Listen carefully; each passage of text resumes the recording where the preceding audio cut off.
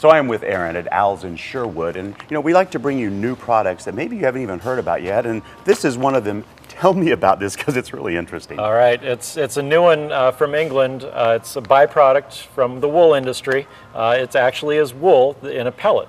So a byproduct, you mean it's a part that they just normally wouldn't use? Exactly, it would normally go to waste, and somebody figured out that it does have a purpose. So what do they do to it? So it's pelletized into a small half-inch pellet, which you apply around your plant, perennials and the such, and then you water it in, and it forms like a felted mat around your plant.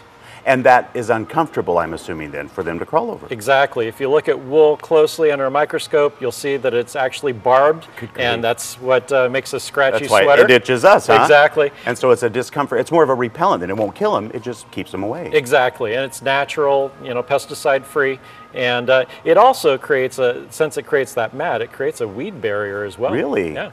Well, there you have it, so if this interests you, you can go to any of the Al's, pick it up, take it home, try it out for yourself. Thanks a lot, Aaron. You bet.